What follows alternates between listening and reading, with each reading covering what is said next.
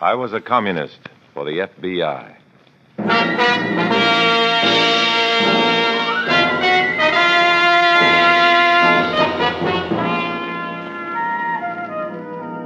Starring Dana Andrews in an exciting tale of danger and espionage, I Was a Communist for the FBI.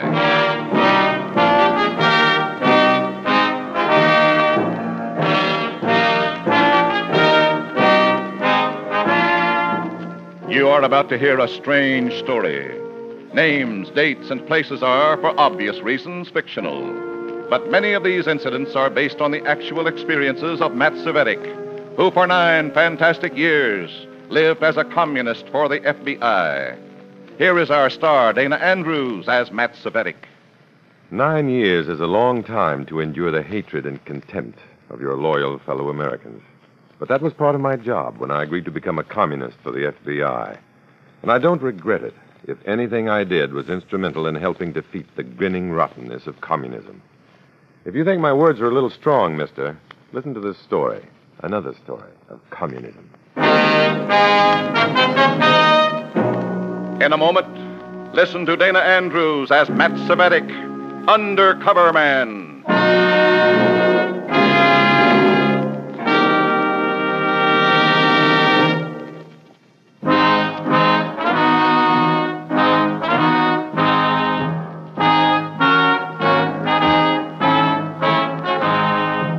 Now, here is Dana Andrews as Matt Cvetic, Undercover Man. This story from the confidential file is marked, The Party Got Rough.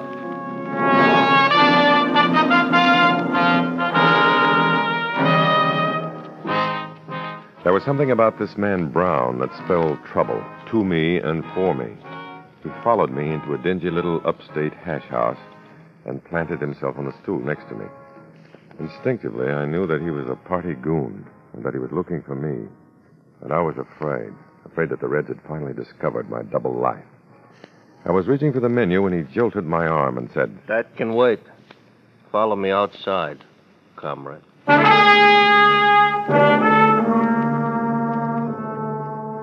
He didn't even look back because he knew what I'd do. I followed him to the street. Comrade Cvetic? Yes? I'm Comrade Brown. I got orders to return you to Comrade Martin. Orders to return you to Comrade Martin, my cell leader. Feverishly, I tried to think of an excuse for not returning with Comrade Brown. An excuse Martin would accept, but I couldn't think of any. So finally, lamely, I suggested that Brown return to Martin and report that I was finishing my assignment and would follow him on the next train. My orders are to return you, Comrade Cvetic, not to carry excuses. And my assignment is to establish several contacts, Comrade Brown. 2 remain to be made, and I'm not in the habit of leaving party assignments uncompleted. All right. We'll make the contacts. You know that isn't permitted. I'll make the contacts and meet you later. How much later? Oh, an hour at the bus station. Well, don't keep me waiting. I wouldn't want to be forced to report that you delayed our return unnecessarily. I wasted 10 minutes making certain that Comrade Brown wasn't following me. Then I tried to contact the FBI, but a local storm had disrupted the telephone lines. I tried again after completing my party business, but the lines were still out. So I met Brown at the bus station, and we rode back to the city and cell leader Martin's house. It was a noisy house when Comrade Brown and I walked through the door. But when we entered the room with the group, the chatter stopped abruptly. And in my state of mind, the quiet was ominous. You have kept us waiting, comrades. I presume you have a reasonable explanation. Comrade Cvetic refused to return immediately, Comrade Martin. What do you have to say to that, Comrade Cvetic? You gave me a list of comrades to check. When Comrade Brown arrived, I still had 2 contacts to make. As soon as I'd completed the assignment you gave me, we returned. I see. That probably explains it. Explains what, Comrade? Why the party leaders have chosen you for a mission of utmost importance. I'm afraid I don't follow you, Comrade. The party is conferring a great honor upon you, Comrade Cvetic. Obviously, because of your unflinching devotion, your unquestioning fulfillment of any assignment, you're being rewarded through participation in this one. What is the assignment? I don't know, I was told only that I was to send you to party headquarters in New York. I was to board a train for New York at 11:23. So I left Cell Leader Martin's house at 10:15 to pick up some gear at my rooming house. To avoid attracting possible attention at that time of night, I was allowed to go alone. So I was finally able to contact the FBI.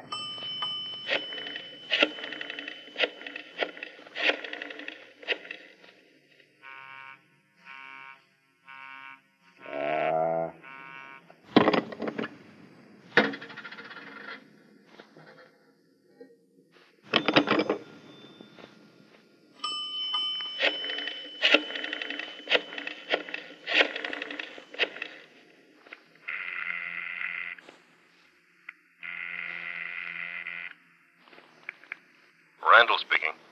This is your phone booth, man, Randall. Where have you been? Upstate. Strictly routine. Until I was called off the assignment, brought back here, and ordered to report in New York. What's up? I don't know. They may be setting me up.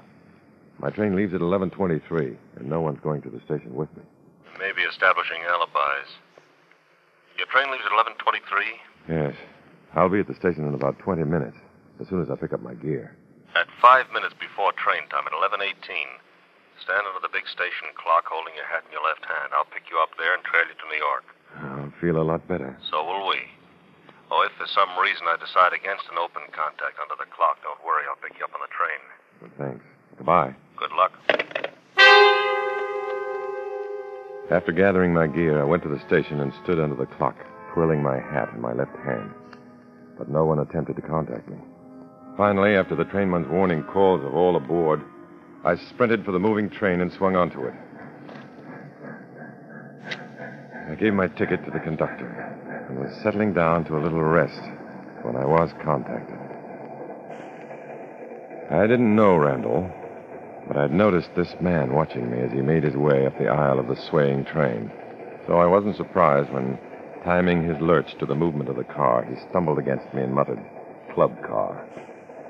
Straightening up, he resumed his course toward the back of the train, and after a decent interval, I followed him.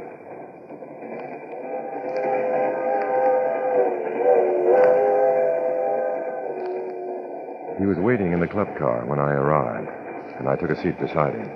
You can call me Hartman. Okay, you can call me Red. Red? You got a nice sense of humor. Thanks. You catch on quickly, too. I was expecting you. Me? Not you personally, perhaps, but I was expecting a contact. Oh. Do you have any idea as to what this assignment may be? No, none. I'm just worried. Sounds important. Yeah. Hey, you don't seem very enthusiastic. What's bothering you?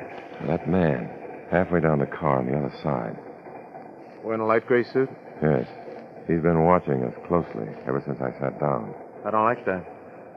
I've been expecting something of the sort ever since I got this assignment thrown at me. You think he's after you?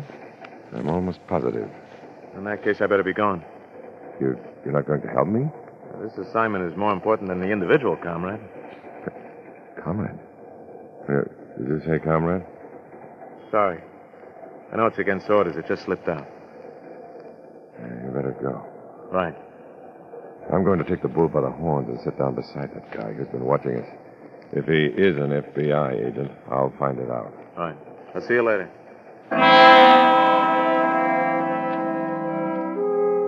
For minutes after Hartman left the club car, I sat in my chair bathed in a cold sweat. I had mistaken a party member for my expected FBI contact. In my mind, I tried to recall every word that Hartman and I had spoken, but I was too shaken to think clearly. I knew only that men had died painfully for making smaller mistakes. Rising to my feet, I walked half the length of the club car and took a seat beside the man in the light gray suit. He identified himself as Randall, my FBI contact, with his first sentence. What time did the big clock say? 11:18. Sorry I didn't get a chance to speak to you on the station. Not half as sorry as I am. Well, I had to make certain you weren't being tailed. I don't believe I was then, but I am now. What? Well, that guy who was sitting with me, he's a party member. I got a good look at him. And he got a good look at you. I pointed you out to him. Why? I thought he was FBI, and that you were a party hatchet man. Oh, no. Oh, yes. You didn't give me an identification phrase, bumped into me in my regular seat. muttered club car. I thought it was you. Did you give yourself away? I don't know. I don't think so. I just don't know. And why did you come over here and sit by me? Don't you think he'll be watching you? I hope he is. I tried to cover myself by saying that I'd sit down beside you and find out whether or not you were FBI. What are you going to report? That you are. My only chance to regain the comrade's confidence. Yeah. Well, in that case, I won't be able to give you any protection. No.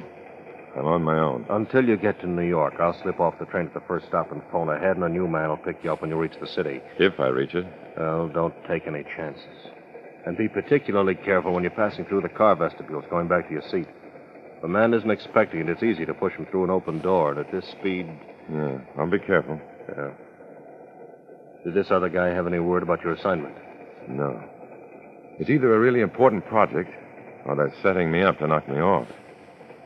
Well, good luck. Yeah. If the new man you put on me in New York gets a chance to make the contact, tell him to identify himself to me the same way you did. I'll give him the same answer.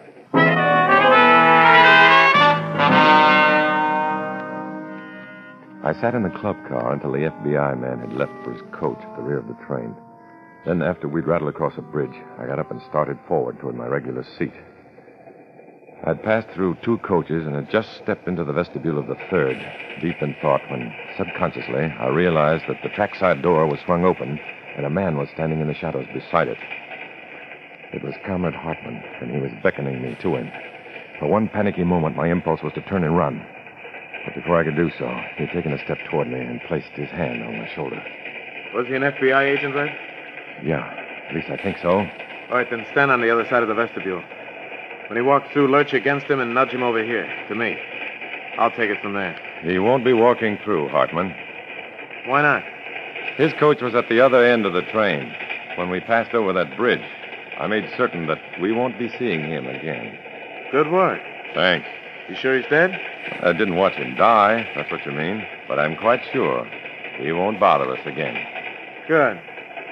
Now I can shut this door. We can go back to our seats and get some peaceful sleep.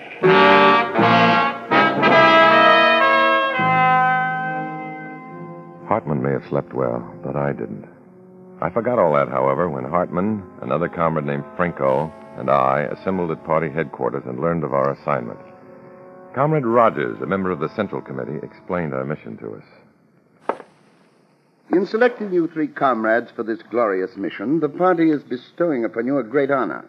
Is it so very important, Comrade Rogers? It is extremely important, Comrade Svetic. If you are successful, you will strike a seriously damaging blow against the warmongering Western powers. In fact, the damage may well be irreparable. Razmin Bey, Prime Minister of an oil-wealthy country in the Near East, arrives in New York this week. He is coming to negotiate an important trade agreement with the American government. Your mission is to prevent his securing that agreement. How, comrade? We have a plan, Comrade Hartman.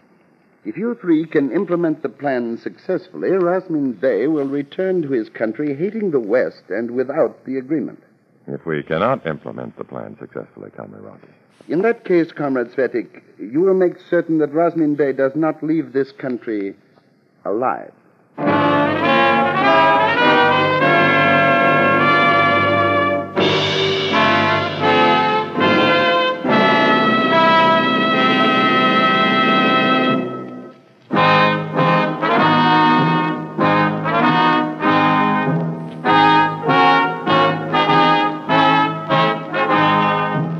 Now back to Dana Andrews, starring as Matt Cvetic in I Was a Communist for the FBI, and the second act of our story.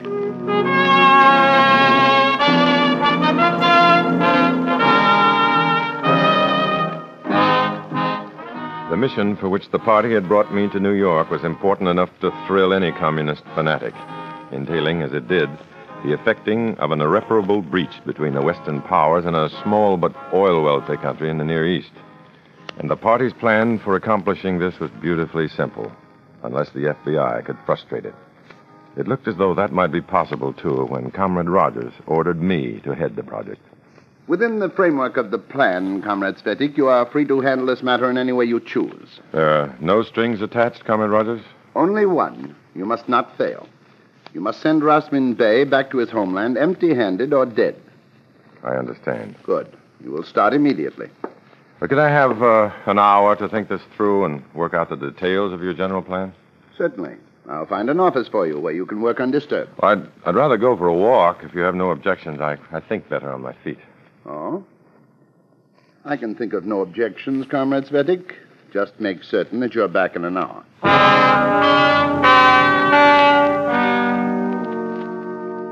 As I walked out of the building that houses party headquarters, I stopped beside the entranceway and took plenty of time to light a smoke. A time-consuming gesture that gave any FBI man who might be waiting a chance to locate me and follow me for a pickup. A few moments later, I walked slowly down the street.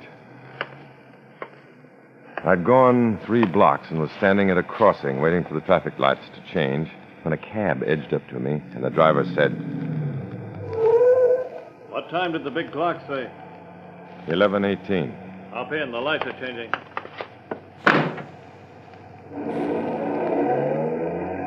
You were in there so long, we were beginning to worry. We? There are a couple of others for protection. It doesn't look as though I'll need it now. I've just been put in charge of an important assignment. Oh, what is it? To force Rasmin Bey to return to his country without a trade agreement and hating Americans. Or to kill him. And you are in charge? Right now, I'm supposed to be formulating my plan. How long can you stall? I was given an hour. The Bureau will need more time than that. Well, they'll have it. I'm going to suggest that the first thing we do is circulate petitions. They take time. Now, what sort of petitions? Demanding that our government refuse to consider any trade agreements in that area. Will the Reds buy that? I think there's a good chance. They take a perverse pleasure in using the Constitution to defeat itself. And the Constitution guarantees the right to petition. Well, try it. Try anything that'll take time, without putting your neck out too far. I'll drop you at this next light. If there's the slightest change in your situation, get to a phone booth and call the Bureau. If there's someone with you so you can't talk, ask for Mr. Kroner. We'll know what you mean and get back to you. Some way.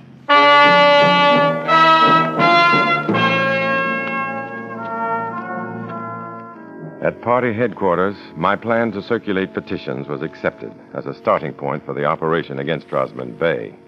Comrade Rogers also had a suggestion to make.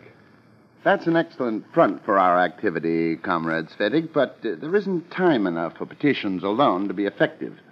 You must urge these people to meet Bey's plane when it lands. They'll not have to make a great show of hate. But they won't need to. We'll have a crowd of party and front members there to furnish the violence. Your suckers will give it a cloak of respectability. I see. And if some of the petitioners get hurt, so much the better. Exactly. Before you leave, we'll give you identification that establishes your connection with businesses that would be affected by a trade agreement. If there's any official curiosity, you're simply acting as interested individuals. Any questions? What approach should we use? The obvious one. This trade agreement will permit the entry of cheap goods and put Americans out of work. While you're handling that, we'll be organizing the party workers and the various front organizations into the biggest demonstration New York has ever seen. Now, work fast. Probably no people in the history of the world have been as generous as we. But we hate to be played for suckers. And that was the Reds' propaganda line for this attack. The results were frightening. We should let in their goods we don't need and put Americans like you out of work? If my congressman likes his job, it better not happen. Why should we give them prosperity and make a depression for ourselves? I say let's meet this Rasmin Bey when he lands and tell him to go home. As ward committeeman and businessman, I want to thank you, young man, for the unselfish service you're doing the taxpayers of this country. I'll wire our congressional representatives, advising them that the voters in this district refuse to endorse any such trade agreement. And I'll organize a delegation to meet this, whatever his name is. Tell him to go back where he came from. Directed by propaganda, ignorance and misguided self-interest can be played right into the party's hands. At the Idlewild International Airport, surrounded by goons and agitators, these normally reasonable and good-hearted people would become part of an angry mob. A mob capable of driving Bey and his countrymen and their vital oil reserves right into the Russian camp. I reported the situation to the FBI. They had an answer. We'll contact Bay's plane and have it land at Washington, D.C. instead of at Idlewild. I'll get back on the job and check with us in the morning.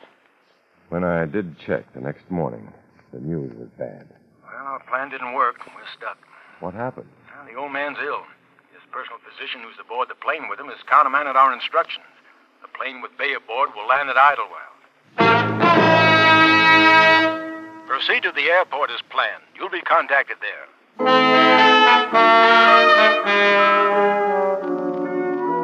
That was a real slap in the face, but a worse one hit me at the airport. A wild, shouting mob of Reds and their dupes were waiting for Bay, and Franco and Hartman were waiting for me. They'd come directly from party headquarters with new and frightening orders. We have new instructions for you, Comrade Svetic. Yes, Comrade Hartman? Word's been received from Washington that no demonstration can affect relations between the Western powers and Bay. It's already been promised a trade agreement. You have your gun? I was given one this morning. Good. You'll have a chance to use it. I'm not a very good shot. All right, then you'll have to get closer to the target than Comrade Franco and I. We three have been ordered to eliminate Rasmund Bay. Those are the orders? Those are the orders.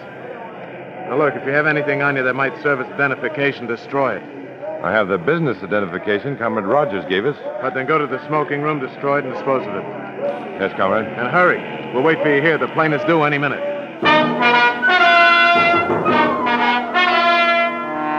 I was practically blowing my top as I hurried toward the airport waiting room to dispose of my identification.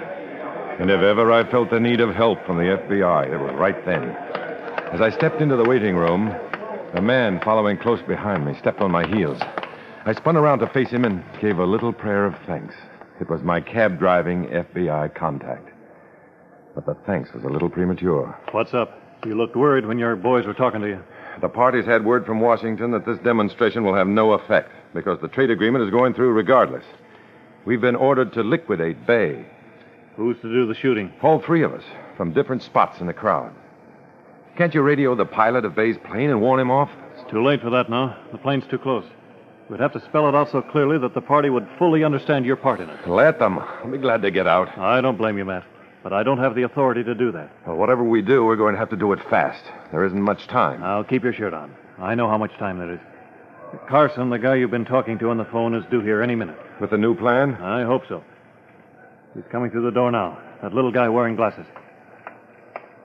What's new, Carson? Who's your friend? He's your telephone friend. The orders are out to liquidate Bay. And then we have to move fast. Our friend in particular. What do I do? We've arranged for a decoy plane. One plane, a standard DC-6, will land in front of the administration building. The other, which carries official markings, will land on runway 4. Now, your job is to lead those party goons to the plane with the official markings. That's the decoy. Flight 23, now landing on runway 1. Special flight landing on runway 4. Get going, friend. Point out the official markings to your boys and head them there. Gotcha. But one thing more. Get them over there, but don't get picked up with them. Once they're on their way, get lost or something. Good luck. Thanks. I raced out of the building and ran to where Franco and Hartman were impatiently waiting. Both planes were on the ground before I could convince the comrades that they were heading for the wrong one. Why should you think this is the wrong plane, Comrade Svetic? Look at the official markings on the other plane. Nothing was said about official markings. Do you want to take the responsibility of letting Bay escape? No. Then follow me to that plane and eliminate Rasmund Bay. Come on. Right. What happened, Comrade? Oh, my ankle. It's broken. Sprained badly. Here, I'll give you a hand. There's no time for that, comrade. Get to the plane. But you won't be able to get away. Well, that's my worry. Your orders are to get Rasmund Bay. He's right, Franco. Come on.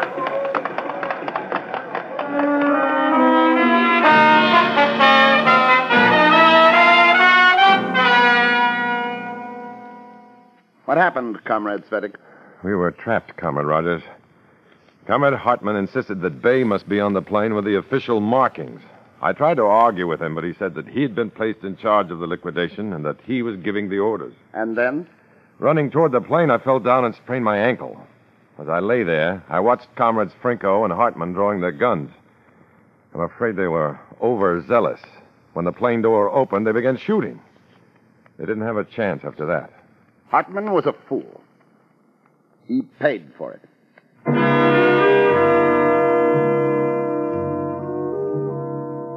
As I left party headquarters, I couldn't help thinking, that time it was Franco and Hartman. The next time it might very well be me. For 9 long years, I shunned all companions, sharing my secrets with no one.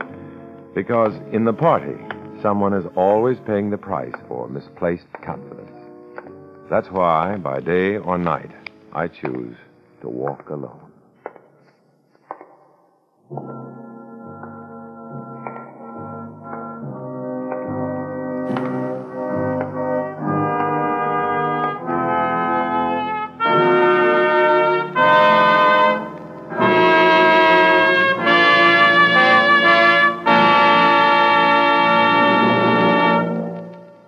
Dana Andrews will return in just a moment.